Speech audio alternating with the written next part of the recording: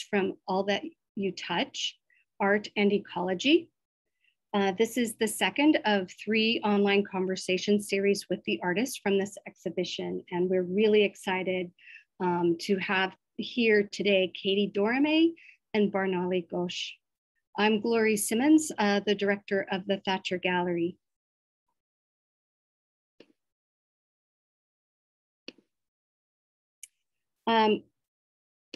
While the exhibition is in person, our public programs will be virtual.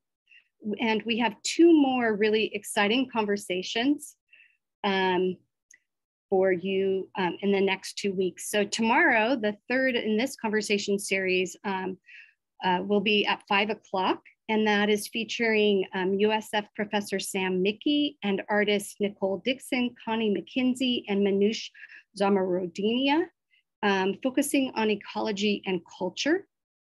And then we have Indigenous Foodways on next Wednesday, 6:30 to 8, a conversation and cooking demonstration with Vincent Medina and Louis Trevino of Makamham, Contemporary Ohlone Cuisine.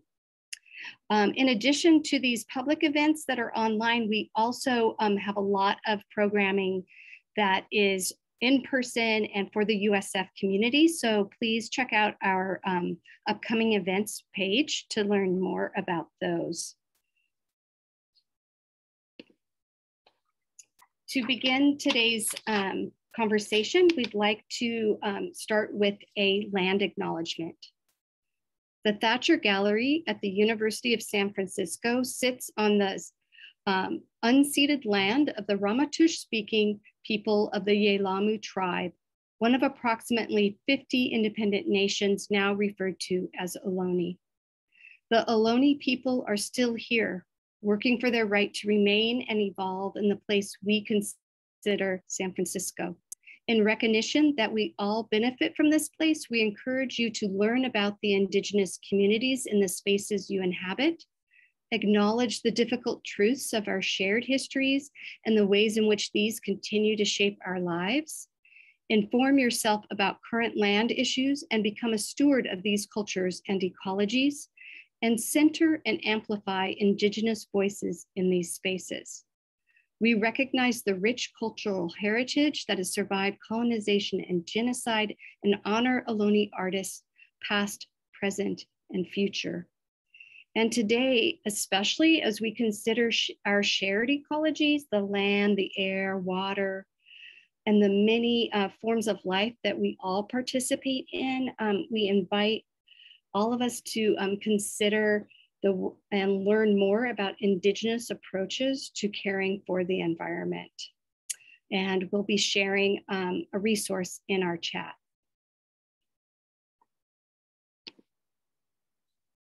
Before I pass over the Zoom stage, I want to tell you just a little bit about the exhibition and introduce our 3 speakers today.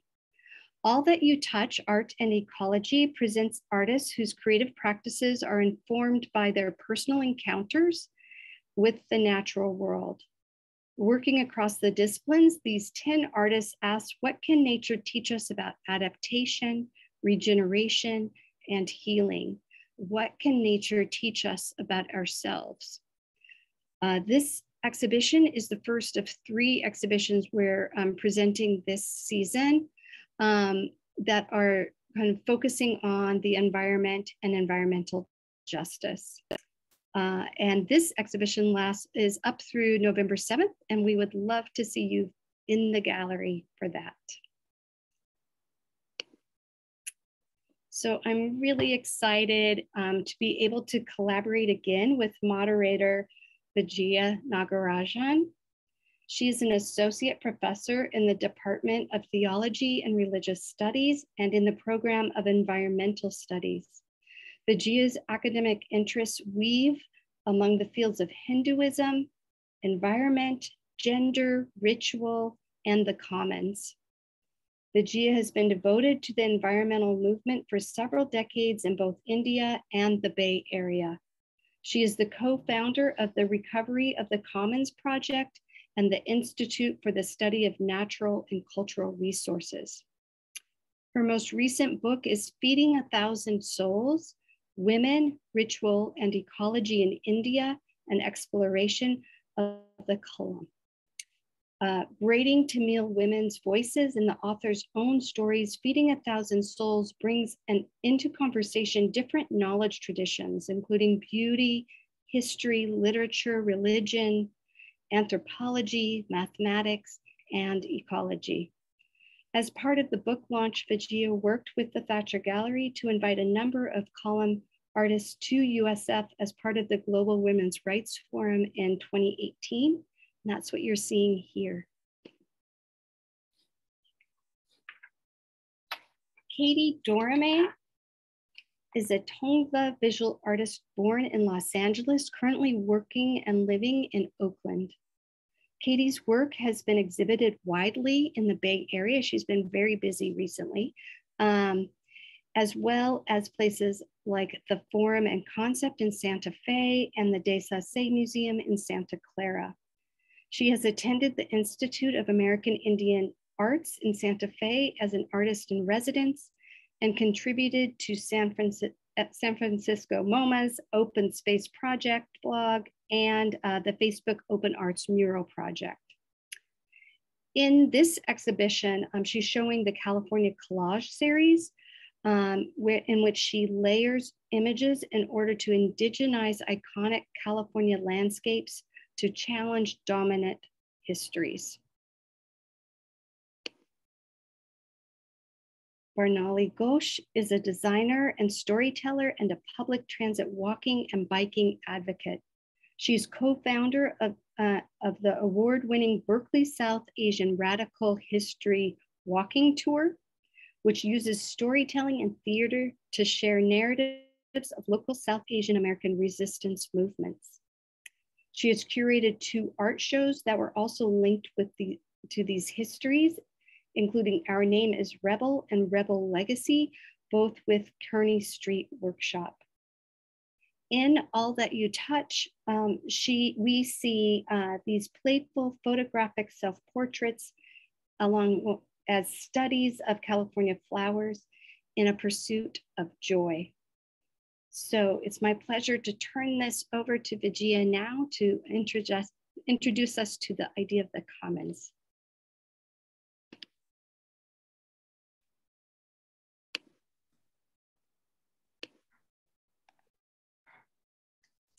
Hi, thank you, Gloria, for that beautiful introduction.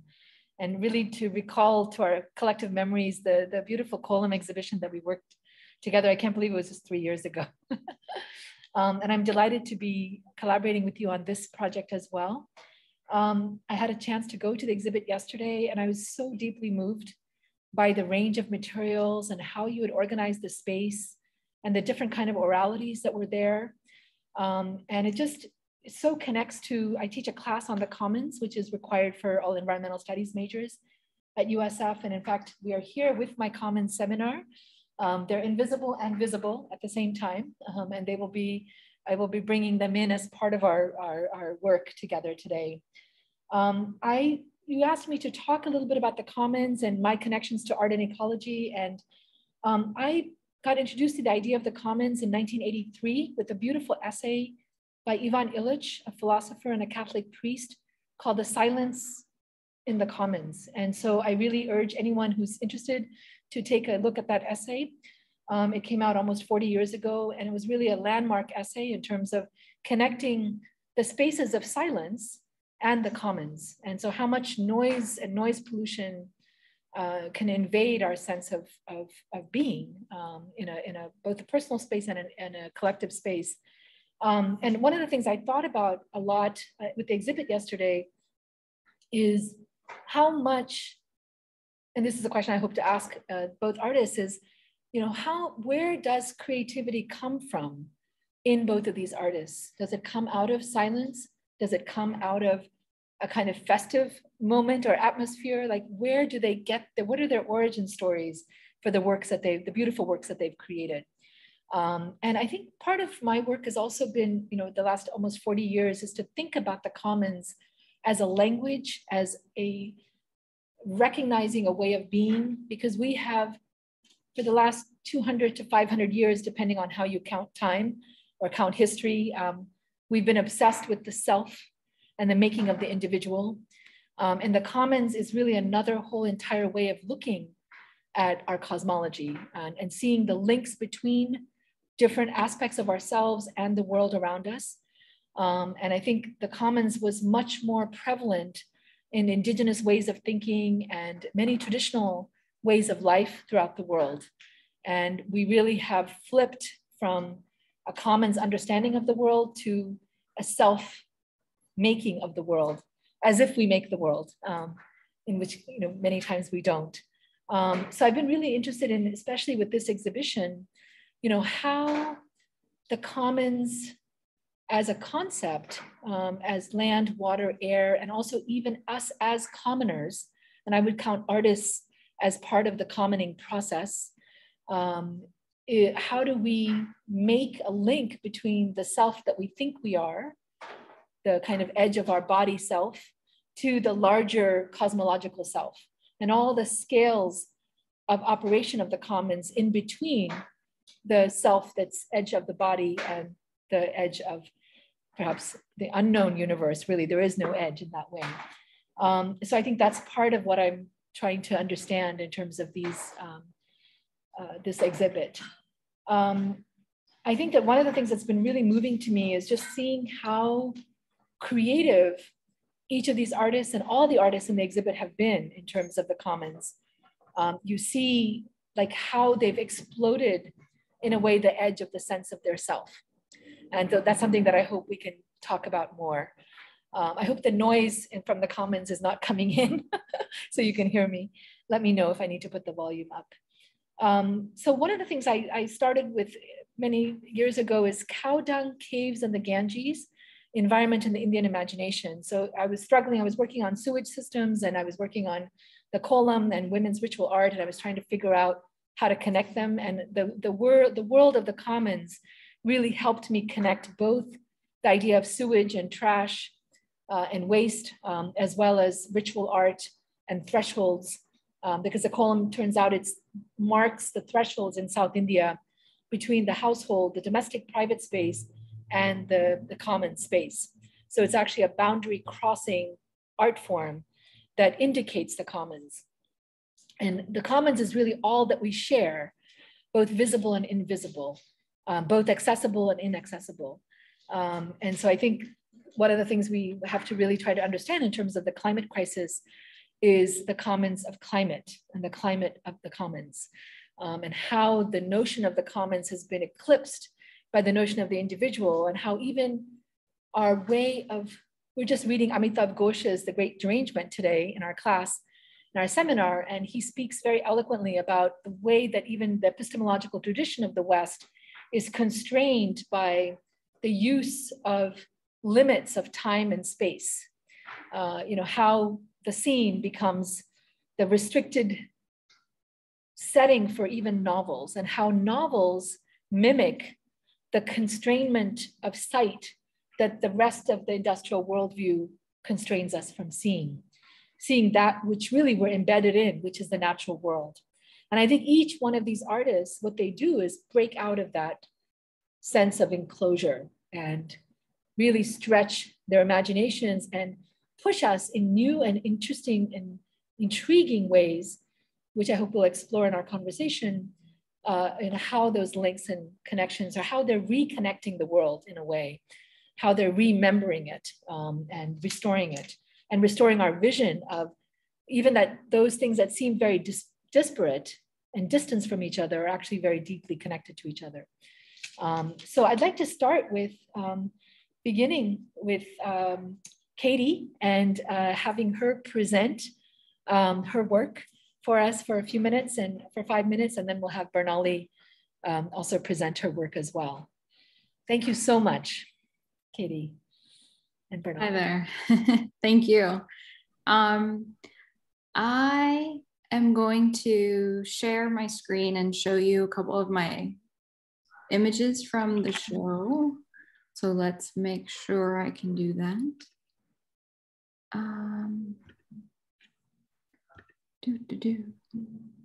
And in the meantime, I'll talk a little bit about myself. So I'm an artist who's been living up in the Bay Area for almost 10 years now, or a little over 10 years. And I have mainly most of my work is about Hollywood. I am from Los Angeles originally, and I am Tongva on my dad's side, which is the tribe of Los Angeles. So, you know, very, very urban Indian, the most urban. And it's been Hollywood and my connection to being a tribal member, but also like having this big industry on top of our land that doesn't represent us, has been a big part of my work. For this show, I'm having trouble actually showing my screen. So if you guys want to pull up just an image from my show, I'm not going to talk too much about the images themselves, just about the work.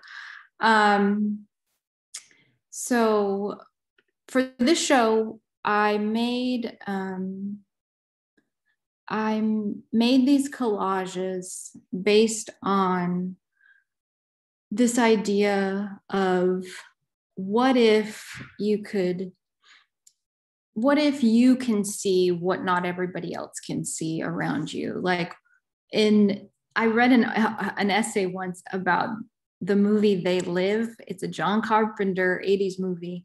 And the main guy gets these special sunglasses and he puts them on and can see who are the evil skeleton-like people. And he can see what's behind the billboard advertisements, and they'll have Barbara Kruger-esque writings behind them, like, we're trying to sell you something. Or so basically the sunglasses let him see everything that the powers that be don't want you to see.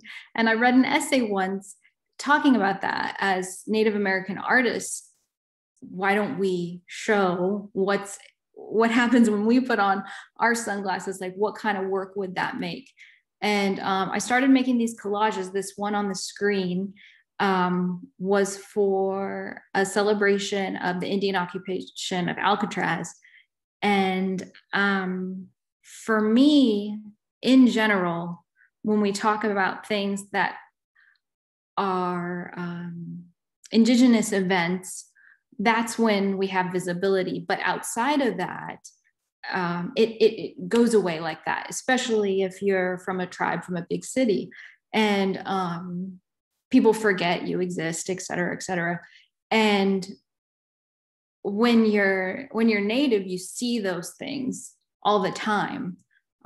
So you walk down a street and you can identify that even though there's all these buildings on top, you know that there's stuff under the soil, you know there's shell middens and there's village sites. And even if you can't see them, you know they're there, and they've been there for a long time. And then, so I thinking about the commons, thinking about going, and the work is in layers too, but when I think about work, it'll be from, all the way down underneath us physically, but all the way up as well. So there's like this metaphysical and physical connection to like all the planes that you're seeing. So forward, behind you, time, things in the past, and then things that you can't see, things that you're walking on top of, and the things around you that are actually there, but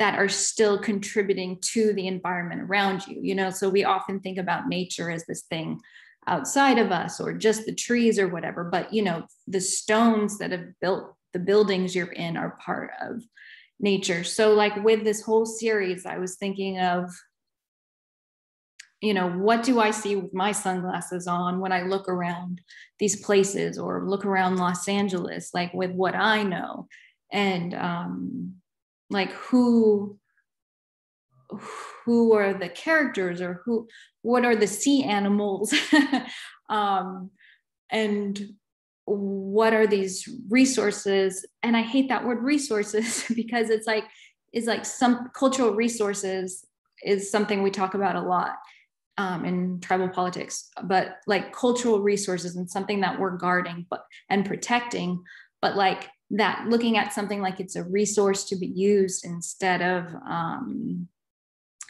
something we support and is a part of us. So I'm talking about a lot of different things, and there's a lot of different ways I can talk about my work, but I think talking about it that way makes sense in relation to the commons. But definitely, if you guys have questions, I can talk about anything you want later. But thank you so much for having me, and thank you for listening. And I look forward to what we're going to hear next. Katie, that was beautiful. It was really exquisite and so related to all the work we're doing in this class on the commons, and so many questions are brimming forth for myself, and I'm sure all my students and also all the public audience that's listening here as well. So thank you so much for that beautiful exposition of your work. I'm seeing your work differently even as you were speaking it, you know. And so this is very precious. Next, I'd like to turn it to Barnali, and for her, you know, description and from her perspective, what her work is about. So thank you, Barnali. Thank you, Vijaya. Such an honor and a privilege to be here in your class, and also to be on the same panel as Katie. I was very moved and very intrigued. I'm totally going to go back and look at the work. So let me see if I have luck sharing my screen, because I do have a lot of images that I want to share with y'all. Can y'all see a title slide? Do you see anything? Not yet. Not yet. Okay. Let me try again.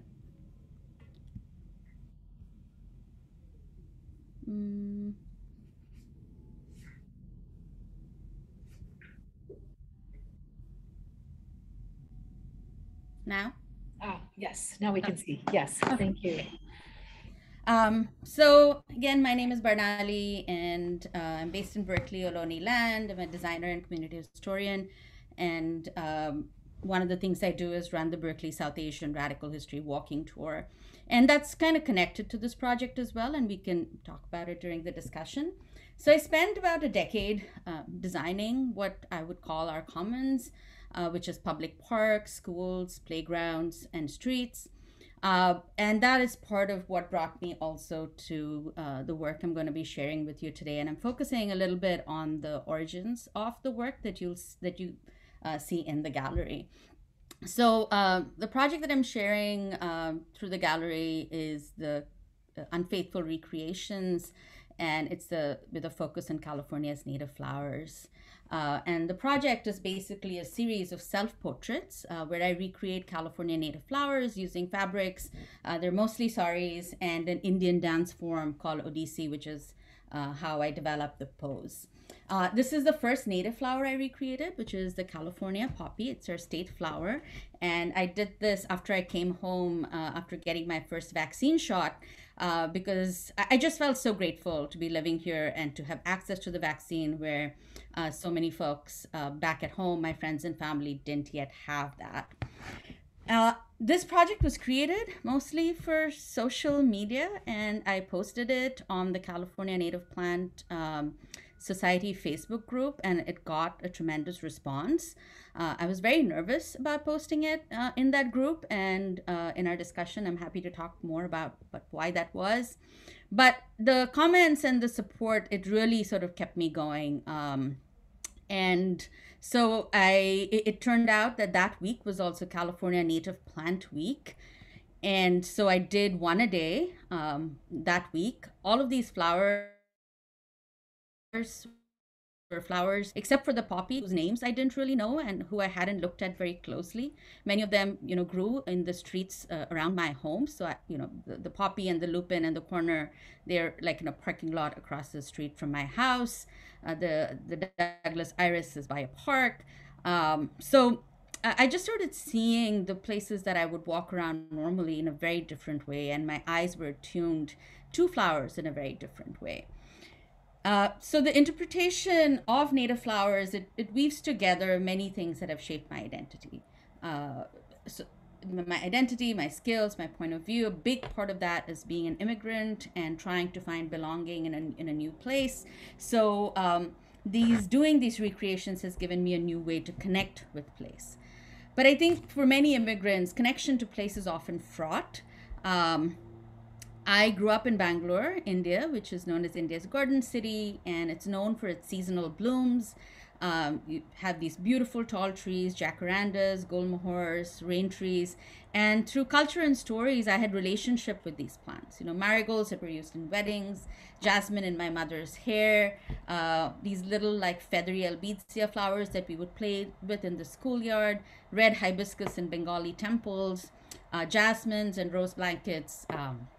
At Muslim shrines, you know, eating of banana leaves. A lot of these natural elements were just sort of integrated into the way I lived my life. And when I moved here, I had trouble connecting with what was around me. I definitely fell immediately in love with the oak tree and this one particular buckeye on the UC Berkeley campus, but I still craved the flowers of my childhood. So a lot of this work started with me just walking the streets of Berkeley and taking pictures of the plants around me. And I thought I'd share this one because my eyes are definitely thirsty for rain. And this was, I think, in January, which was the last time we had any kind of rain shower.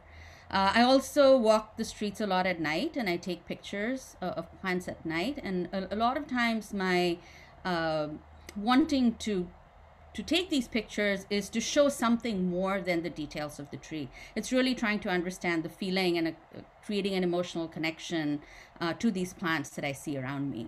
This is a picture of leaves. During the pandemic, I did more of these walks, and I kept kind of a pandemic diary where I would take a picture and I would express how it made me feel. And you can maybe recognize some of these emotions in these pictures that you might have felt during those days of the quarantine. This again is a patch of is grass, and they're all a little bit fuzzy. But the other thing that I did during the pandemic when other folks were making sourdough was I participated in this challenge called the Getty Museum Challenge, where they asked people to recreate famous artworks with things you had at home. And I kind of really took to it, but I decided that I was going to focus on South Asian art and artists. And that's where the sort of floral mimicry that I do, I developed a lot of the skills to doing this work. With this, you know, that's me with eyeliner on my face, recreating one of the oldest sculptures in the world, which is part of the Indus Valley civilization. Humor was always really important to me in doing this work, and I hope you see some of that in the flower recreations as well, and the stories that I make up about the flowers. Here I am with the lamps in my house, pretending to be my friends. And I think as an immigrant, it's always sort of front and center for me that I don't just belong here. A part of my heart is always back in the homeland. So I did this one in response to a Hurricane Amphan, which hit Kolkata, and it took down a lot of trees. So I recreated Andy Goldsworthy's work, which is on the right, which is made of leaves, and my work on the left, which is made of lentils and then spices. I also used it to respond to things like the orange sky, for example. So this is the morning sun on the day of that orange sky during the fires that we were having. So back to this, the flower recreations. For me, what this has done is it's allowed me to understand more about native flowers and their importance to our ecology and biodiversity. I look at flowers more closely now. It's kind of like sketching, but with fabrics and poses. This one is a flower. The photo is taken by Amy Patton, who's a rare flower photographer and scientist at the California Native Plant Society. And I hope you know, it allowed me to sort of pick up some of the details of the white that you see, the fuzzy white on the inside of the flower, and sort of the oniony color of it. And then to me, they look like drumming fairies. This one is also a rare flower that's found only on one mountaintop in Marin. The flower photo was also shared with me by Amy Patton. And I thought it was really funny that I hadn't realized before how hairy flowers were. So it took me a while to figure out how I would sort of evoke that image. I also started to find places here where I could learn more about these native flowers. This picture of the flowers taken at the Regional Botanic Garden in Tilden Park. And they have both sort of rare flowers and more common flowers like this bleeding heart. And I think, what it's done for me, I think it's just attuned the way I see the world around me in a very different way. Like this is from a few weeks back when I was hiking along the coast in Northern California, along the Sonoma coast, and I saw this gorgeous coast buckwheat. So this is, past spring where you're not really looking for flowers. And I was really intrigued by the pinks and the oranges and sort of the fuzzy leaves, which sort of just stood so strongly on that windy coast. And I took a picture, and it was beautiful. But then I went back, and the place we were staying, the vacation rental, my eyes started doing this thing where I noticed that the rugs in that place somehow match these flowers. And so then this happened, where I took what I had around me and I just couldn't help myself in trying to recreate these flowers. So this is an ongoing project. It's one that I'm still learning, but I love the mind space that it has put me in. And I'll just end with, I think one of the things that connects all of these things for me is, talking about indigenous flowers, talking about Odissi, which is the Indian dance form, talking about the saris that I use. Many of them are handloom or made of cotton. All of these things have been somehow disrupted by colonialism. And somehow sort of recovering these stories and putting them together is also an effort to sort of find joy in bringing these sort of back and have them be in conversation with each other. And for me as an immigrant to find my place in this country. So I'll stop with that, and I look forward to the discussion. Great, beautiful. Thank you, Barnali. That was wonderful, really wonderful. A lot of mysterious questions that we had about how you came to what you did got answered a little bit, so that's great. I just thought I would start with asking, a question to Katie and a question to Barnali, and then open it up to my class. And then there's also questions coming in from the public as well, and I'll also ask those as well. So the first question I had for Katie is, I loved your piece of the abalone, the rock, and standing. Mm-hmm. That was I just stood in front of that just in like awe of what you created there. And I could just stare at it for a long time, And I just wondered, it reminded me of John Berger's Ways of Seeing, a book I read decades ago, but really influenced me deeply. And I thought, it's been 4 decades since I read it. I should go back and read it again after I looked at your piece. But I was wondering, how you talked about that you're trying to put how you see the world, or how your people see the world that's different, like putting on a different pair of glasses, right? It's almost like those glasses are, our concepts of culture and nature are so limited in terms of an English. Those don't really match with indigenous languages because, culture and nature are not segregated. They're actually fused together, right?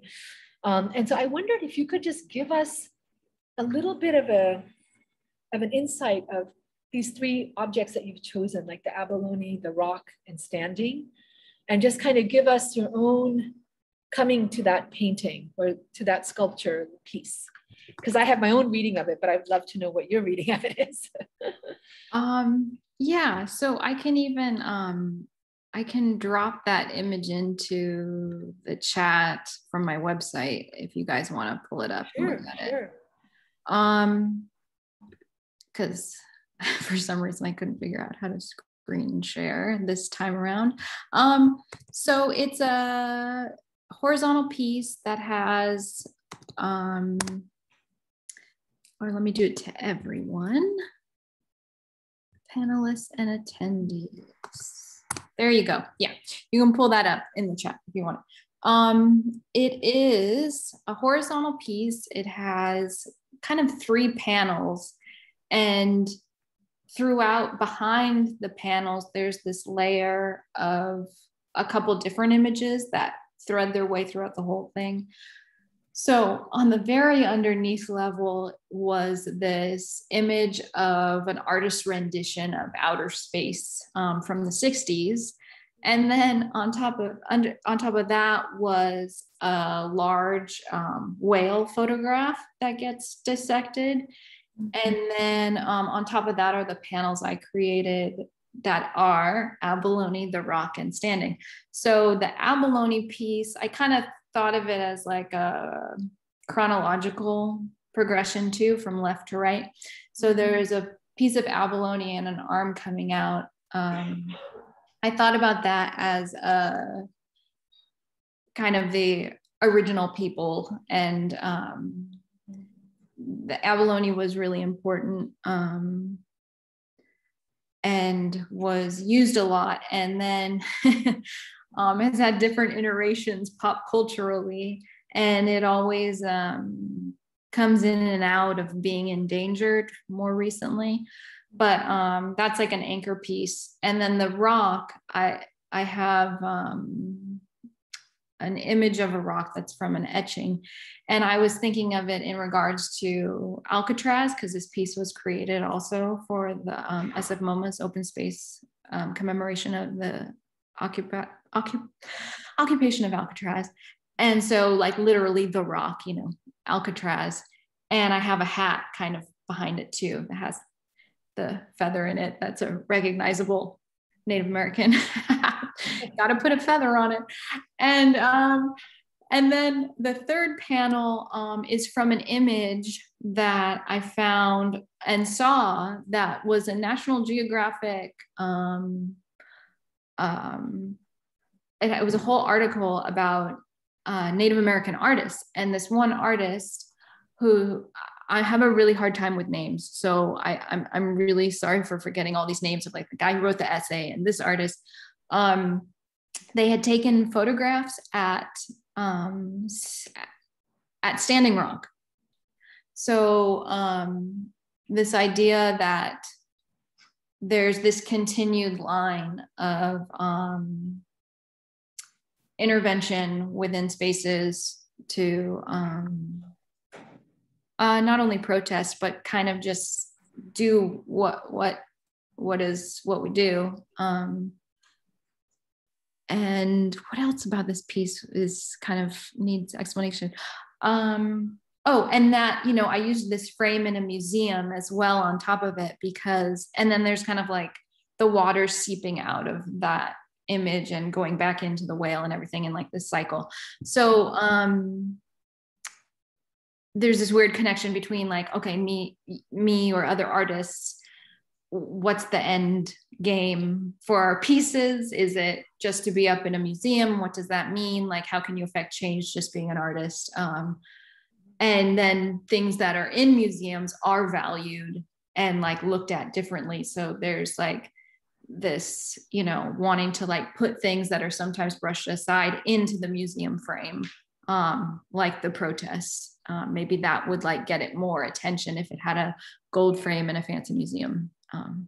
So yeah, I don't know if that's too much information. No, it's never too much, Katie. Okay. No, I mean, for me, it was like seeing layers of commons interacting with layers of other commons, you know, and then also the enclosures that happen on the commons as well. And so it's like seeing, it's sort of this disassociated state that we're kind of taught to be in, but then you're trying to weave it around using those tools, but kind of subverting them in a way, you know, subverting them for a different way of seeing. So it's really, it's spectacularly, you know, connected to what we're trying to work with in terms of how do we see the commons? You know, I mean, I love the idea that you've connected the night sky, the cosmology with the whale in the deep ocean, and, you know, and then the frame, how our way of seeing is constrained by these enclosures and by these frames viewing, what we can't really understand as a whole, because we've lost the language of wholeness in a way. And so it's like trying to recover those languages of wholeness and languages of seeing things more connected than apart, right? So with that, I want to just turn it to my class and have them, ask a couple of questions. So I might have to have you come up here so that it can be heard. So please feel free to come. Jade, come. Come so they can see you as well. So sit in the chair so they can have a face to the voice. Hello. I have a question for Barnali. In the plaque for your work in the exhibit, you mentioned turning personal and systemic trauma into moments of joy. And I know that you kind of have touched on this a bit so far today, but I was wondering if you could elaborate on what that looks like for you and how your work specifically tackles those issues. Wow, thank you for that question. And I'll try not to fall apart. Every time I try to talk about some of this, I'm still processing, so it's like right up here.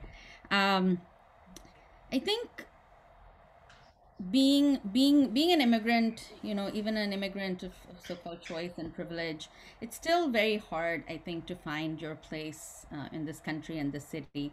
And I often, as I've been learning about why and trying to understand why, I think part of it is because we're on stolen land. So there has to be some kind of trauma attached to coming to a country that was sort of built on stolen land. But it's not something we are taught. Like, I was not taught that necessarily back at home. I was taught Christopher Columbus discovered America, and then we're all welcome here. So I think that's sort of foundational to how I'm starting to understand my place in this country. But in terms of what is traumatic, when I do the walking tours, which is a part of like creating joy for myself and learning about the histories of my community, I feel quite empowered. I feel like I belong in Berkeley. But at another moment, I might be standing on the streets and somebody might walk by me and say, "Go home." And it totally kind of crushes you. When it comes to native flowers, it's sort of similar. When I was practicing as a landscape architect, my understanding of native flowers was really tinged by some of the language that was used. And this was, say, 20 years ago. So at the beginning of my career, where it would be said, there was native, and then there was exotic and invasive. And oftentimes people like me would be also described as exotic and invasive. So the language of native flowers felt very othering. But since I stopped practicing and I've been looking more into understanding how native flowers impact our ecology, how they're important to our biodiversity, and me creating this sort of relationship with these flowers, a new relationship, a new story with these flowers, that's helped me take moments of pain, of othering and told that I don't belong here, take that and turn that on its head and actually create these images that are so joyous. Like I mentioned in the talk, when I shared it on the California Native Plant Society Facebook group, I was very anxious because here I was, this immigrant body, which I cannot change, wearing these clothes that are from my homeland, which I love, and yet I am depicting these native flowers. And I sort of wondered what that tension would feel like for some of the folks who historically have always said that you kind of don't belong. So it's sort of taking all of those moments and turning it into these moments of joy, which when you look at the picture, all you're seeing is joy and delight, but it's hiding all these layers. So thank you for that question. Thank you. That was beautiful. Thank you. Thank you. I have another question. Julia?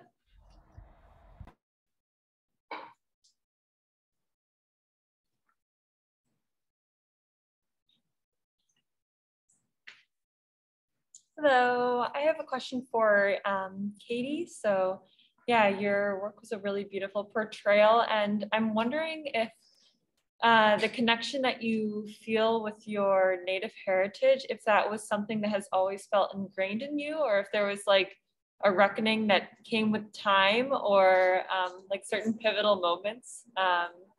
Yeah. Big question. Well, so I grew up knowing I was Native on my dad's side, but there was a real tension between my mother and father over that, I think, because she, long story short, you know, she always felt like defensive, you know, because she hadn't dealt with the colonial history or acknowledging it. So, you know, I had it. And then I also grew up at a Christian school where I got taught the Columbus stuff, and the doctrine was very much like, I tried to hide it at school as much as possible. Like, they would have the Thanksgiving pageants where all the students would dress up as pilgrims and Indians, and I'd be like, I don't want to go to school or I'll dress up as a pilgrim, like, get me out of here. So like throughout my life, it's been really interesting. And then meanwhile, I would go with my dad to powwows and events. So like there's, you know, hybridity plays a lot in my work. And I think, you know, through various stages of my life, and especially becoming an artist, was always like, well, how do I talk about this? Or how do I introduce it? Because when you introduce it, then people want you to make work about it in school, where it's like, if people didn't want it from me, it probably would be even more in my work, because I, you know, you have expectations, and then you just want to like buck all or I do. I'm always like, I'm going to make what you don't expect from me. And then, you know, at a certain, then that was like the undergrad, then like grad school level, you come into your own a little bit more. And I think you get to a point where you're like, okay, well, aside from what anybody expects from me, like, what do I want to say, and what do I want to make, and what difference do I want to make in the world? And so that's like another layer. And then another layer was, I had a kid, and he's almost 2. And after I had that kid was when I made these collages, which were like the most personal that I've made so far, and like actively talking about like my like specific tribal identity. Normally I'm more like I keep more of a distance. And I think it was because like I had him, the pandemic happened, and it was like, okay, what's important to you? And like, it's almost like I made them without this expectation that anyone would ever see them. And that like freed me up to talk about it more than I ever had, because of expectations. And like I said, if I'd never had those expectations to begin with, maybe it like the work always would have been really open and honest. So, you know, I've heard other marginalized community members like talk about that, the expectation versus like, you know, like if you're part of a museum committee, and like if you're Black, you're expected to speak about diversity, and then everybody, you know, like, so there's like, yeah, so there's a lot of different layers that's happened over the years, and like how I've connected to that and like talked about it. But yeah, big question. Thank you, appreciate it.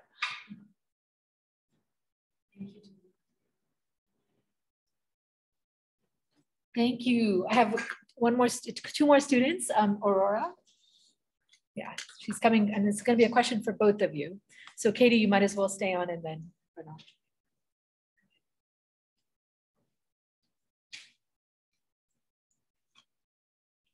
Hi, so you both had touched on your personal experiences in displaying your artwork. And I think for many, art expresses lived experiences that we can't see or hold in a tangible way. So I think we can all feel connected and feel less alone into turning into feelings that we're afraid of. So I'm curious, with your works that are displayed in the Thacher Gallery, and just displaying your work in general, is that a vulnerable experience for you, and how do you push through that? Yeah, it's vulnerable. And the more personal the work, the more vulnerable too. I think having safe spaces. And I mean, I really like showing at places that are connected to academic institutions, because a commercial gallery starts getting weird too. But I think if your intentions are there and people open up and have conversations with you, even if there's something they're not understanding, that's what's important. Thank you for that question. I think for me, every time I walk on the street, I feel vulnerable because of how I look, especially post 9/11. It's because of how I dress. I always dress in my sort of Indian clothes because that's what I enjoy. But I think this is the first time I've created work that has allowed me to sort of push through those insecurities I have about not only about like being in a brown body, but also what my brown community often tells me about how I look. Like, is your hair right? Are you too big? Are you too thin? You know? So I think a big part of my work, where the work is me, it's my body, I'm embodying the work, you do sort of set yourself up for maybe some critiques. And that was very, very scary, because for decades, I was somebody who would hide under my clothes. So yes, I'll say that. But at some point, I just learn a lot from like other folks around me, especially I think from like younger folks who share their vulnerabilities with much more courage than I was able to before. And and when I was doing the art recreations also, I took some risks with doing those art recreations, where I was using my body in all these different kinds of ways, and using it in funny ways and sad ways, and ways that were not very traditionally attractive. And I think that gave me like some courage to finally present myself without sort of the face paint, without all of that, to put my body on display. But it's still a struggle. It's still a struggle. I had surgery, there's a scar in there that shows up in the photos. So there are still layers that I'm not talking about because I'm not ready to talk about it yet, but they're all there. And for me, I look at them and I give myself a pat on the back sometimes for doing that. Yeah. And I think what makes me happy is just I want other people to sort of see it and feel happy, because we've all been through a lot of shit this year. So yeah, thank you. Well, thank you.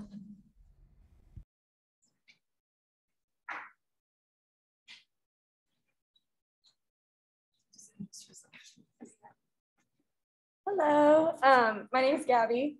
And I just wanted to ask, I know this artwork has been very influential to both you and the people who are looking at it. And I wanted to ask if this type of artwork, or if these specific pieces have shaped the way you are going to further look at your artwork, or further portray yourselves within your artwork. It's for both of you guys, so either one. Yeah, I think this has started. I work in bodies of work, so like each one will have a theme, and I'll kind of go for it. And I think this has already found its way. This project has already found its way into, like, I did a mural for Facebook. And like some of the I did some collaged elements on a big panel and then painted around it. And so it started, I'm realizing it's starting to weave its way into other parts of my work. And then the other part, and then another body of work I'm working on is like about Gothic horror films. So like, I think that, it's been interesting to do something that's like a diary personal project and make it public, and then still have other stuff going on. I'm sure at some point it's all gonna collage. Thanks. Hi. Yeah, I think I spoke a little bit about, sort of being an immigrant and being on stolen land. And I think I also want to complement that with why many of us are here, which is because our countries were colonized, in the case of South Asia, India, by the British. And I think through my work, what I'm trying to find is a way to sort of create some healing among all of us who are experiencing the same trauma but are often placed in opposition to each other. So it's like, how do I repair these relationships in my personal life so I can feel a sense of rootedness in this country without some of the guilt that comes with the discovery of not the Columbus type discovery, but the anti-discovery, really, right? So that's one way that I think personally that this work is impacting me. And I personally do a lot of work around climate change, around, most of my work is around like transportation emissions. It's about sharing stories of activism. And I think one of the things I find is that having a sense of belonging to a place really can infuse your work with like a passion and a motivation that goes, that really helps you during the tough times. And through doing this work, I'm also hoping that other folks who sort of look like me can heal and find that motivation and belonging, and help us sort of get to that place that we need to be. Because if people don't feel like they have ownership of a place, then they probably won't care enough about all of the things we need to do, to take on huge issues like climate change. So that's how I'm seeing the work. I don't know how my work is going to evolve next, this visual art piece. But yeah, thank you. Thank you.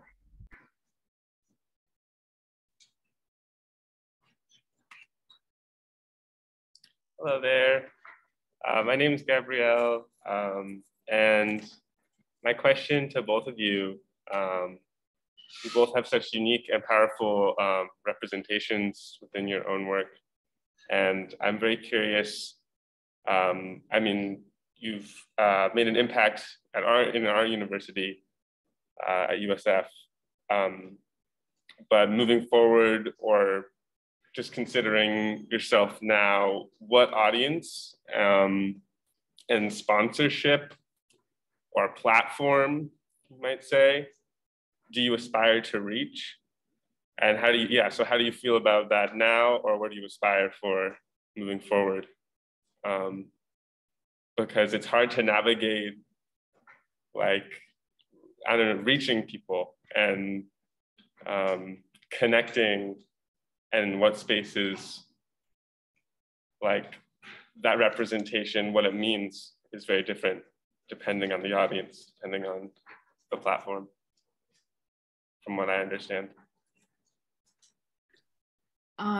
Yeah, that's a tough one, because like my whole trajectory since school has been like, oh, I want to be an artist, so that means galleries and ultimately museums, like that's the end goal. And I think as I've developed and kind of wised up, that's still a path, but I think that it's very limited in scope who that audience is. And there's two ways of like making that make sense to me. Is either like figuring out ways to like bring more people into those spaces, and they would do well to like make their roster more diverse and like speaking to these things, or the harder one is finding alternative spaces or venues. Not even buildings, like, thinking outside the box. And I'm a very, even though I work with a lot of layers, I'm a very 2D gal. So like, I think that's something that me and my friends have been talking about a lot, especially since the pandemic, so if you have any ideas, I'm open. Yeah, I kind of fell into this in some ways because, the kind of art I was creating early on was like actual landscapes where people, hundreds, thousands of people would use them, but not in the way I always wanted them to be used. But this specific work, I wasn't sure what it means to be up in a gallery, to print them, because it was kind of a social media project. So I'm sort of trying to understand what that means, to have it up somewhere. I like that it's of a larger scale, so I would love to see these prints travel to other places, to be seen in the same way beyond just the screen, which started to feel very confining after all this time. I am continuously resisting making objects because I feel very minimalist, not in a self-righteous way, but that's just who I am. And so I've had folks ask me to print calendars or, you know, stuff like that. So there's a lot of people who want calendars. I might make some calendars for this year. Yeah, but I don't know. I think for me, like the text that I write with the images is sort of ideal storytelling for me. So I'd love to be able to sort of speak about the work in a more sort of organic way where the images and what I'm saying about them kind of mix together in almost like a film type situation, so folks can experience the whole thing and not just respond to the image. And of course, I mean, being on social media, I would love for it to go sort of beyond just the groups that I post in where they're well loved, but to be seen by more people. I've made them, I want them to be seen by more people. And ultimately, I think some of my favorite reactions that I've gotten have been people saying, oh, you created this and now I recognize this plant. Now I recognize this flower because you created a connection for me. And I think that recognizing flowers and plants around you can be very intimidating to people. It was intimidating to me. They have all these Latin names, you know, that I don't know. So ultimately, I hope that they can become some kind of education and bring about like some kind of connection and healing for folks who don't connect to our surrounding flowers and plants in the same way. So I don't know exactly how to do that. So again, I think like I'm open to all kinds of ideas. If you all have ideas, I would love to hear them. And I also would love for, you know, your class to share how seeing these sort of makes you feel. For me, a lot of it is about how these images make you feel. Both Katie's, like when I saw Katie's work, I mean, it was just, you know, seeing those, like the figures placed on the landscape, almost Egyptian, but almost like goddesses, but also, you know, sort of looking over the city. I mean, yeah, I could spend hours with that work, but it sort of gave me chills to sort of see those layers, one on top of the other. Thank you for the question. Yeah, thank you.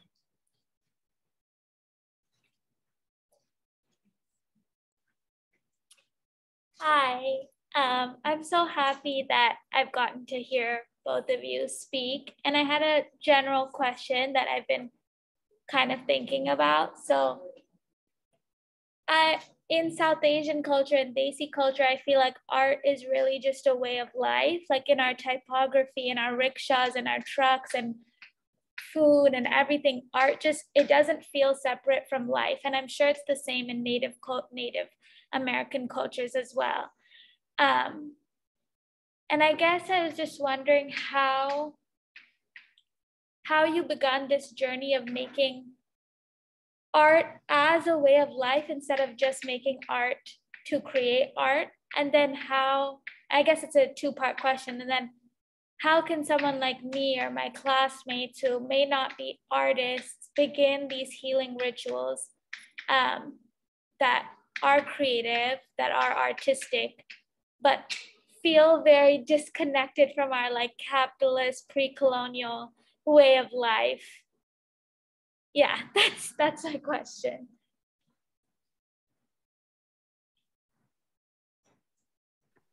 Barnali, do you want to take this one first? It's fine. You can go first. Or I can go. Okay, I'll give you a break and I'll go first. You can think about the question. Yeah, I mean, you're so right. I think, you know, that's one of the things I sort of missed about being here as an immigrant is not figuring out how all of the art that I took for granted that was around me just kind of like disappeared. And you know, like we're Vijaya's class and talking about Rangoli and how that's how starting your morning by like drawing is it just feels so, makes you just feel alive immediately as it appears to me. And I think for me, we do kind of separate out, I think, art and crafts and museum art and you know, it's all sort of separated out. So it does become sort of challenging. So like, what is art ultimately? Is it something that a woman in a village is painting on her wall, or is it something that's up in a gallery here in San Francisco? You know, I struggle with those questions all the time. I think for me, I started doing these creations as part of like processing a lot of emotions during the pandemic. And I also was very intentional about, in my art recreations, to not focus on the old masters, which is sort of what the challenge was set up to be, and to really focus on South Asian artists, South Asian art, and Asian American artists and women artists. So some of the recreations I did were, like you were saying, it was like truck art from Pakistan. So I did a recreation of a truck art in Pakistan that was celebrating Pride Month. I did Matchbox covers, which has so many, it has amazing images, Matchbox covers from South Asia.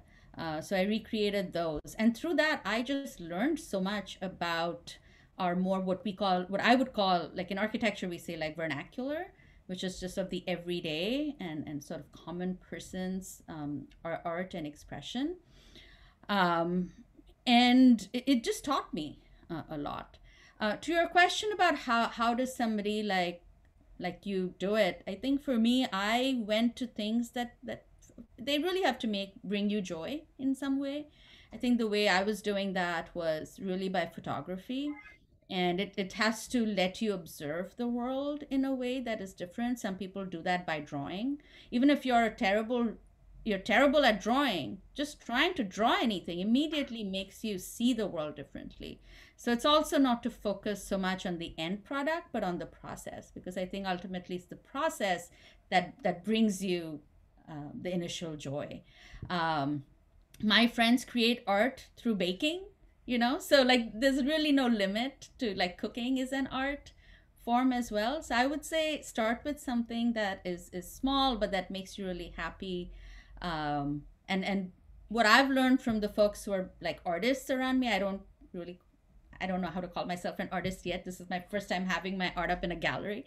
So, but what I've learned from folks is also doing it like every day, or doing it often, I think can also sort of help build like a perception and a skill about a certain object that you might be interested in. So I don't know if that was helpful. It was, thank you. Yeah, the only thing I can add to that is if you want to do something you love and love making, don't go to grad school for fine art.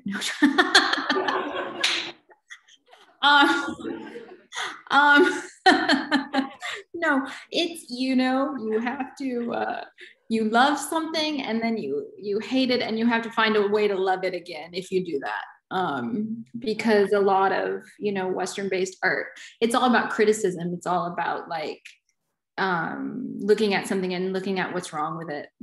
And if you are good at doing that, imagine, and if you're your own worst critic, like imagine the possibilities of how you can like just annihilate yourself and your work. So run away. No. Or like I said, if you're doing it, like find a way to accelerate the process of getting out of that relationship with it, and then going back to like a healthy relationship with your work. Because it is, and that's what I call it too. It's my work, you know, and that's another way of thinking about it, is like, it's work. And a lot of the times it brings joy, but sometimes it's really hard. And And yeah, to kind of ignore those dichotomies between craft and fine art and all those things. Like I think those boundaries are starting to break down a lot more too now. So that's good. Thank you so much.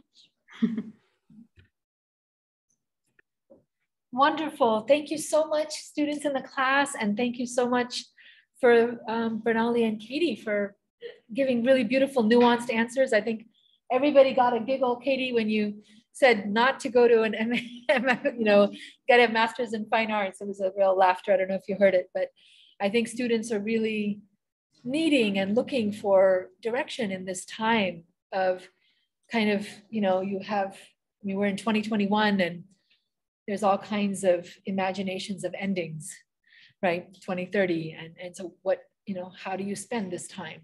Where do you put your bodily energy and mental energy and psychic energy towards? So I think it's really, really helpful to have students be able to get a glimpse, especially of your process of making, because I think that's a hard thing to get at, So I had a whole list of questions with me, but I am really delighted that my students asked so many questions. And so I just want to thank you really deeply for your presence today in my classroom and for the public, as well as, for our gallery at USF, and to have the whole USF community and its surroundings and anyone else on the public gaze to be able to enjoy both of your work so deeply.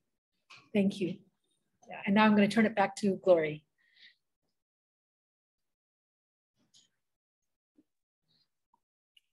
Thank you as well, Katie and Barnali and Vijaya for today, and for all the students with their questions. That was just fantastic. Thank you for being so available and honest, Katie and Barnali. That was really wonderful to hear those answers and to really look at your work with you, because we haven't gotten to do that in the gallery together yet. So it was a real pleasure to hear you kind of pull things apart and put them back together for us. So thank you. And I just want to remind everybody who's here to join us tomorrow at 5 o'clock for another conversation around ecology and culture, which this conversation was also so much about culture. I really appreciated that and thinking about how that connects with the commons. So tomorrow's will be with Sam Mickey and artist Nicole Dixon, Connie McKenzie, and Manoush Zamarodiniya. And I also want to just say thank you to our kind of collaborators for this event, the Craze at USF, as well as the Theology and Victoria and everybody else who is behind the scenes. So have a really good afternoon, and I hope to see you in the gallery soon. Bye. Thank you so much. Thank you. Yay.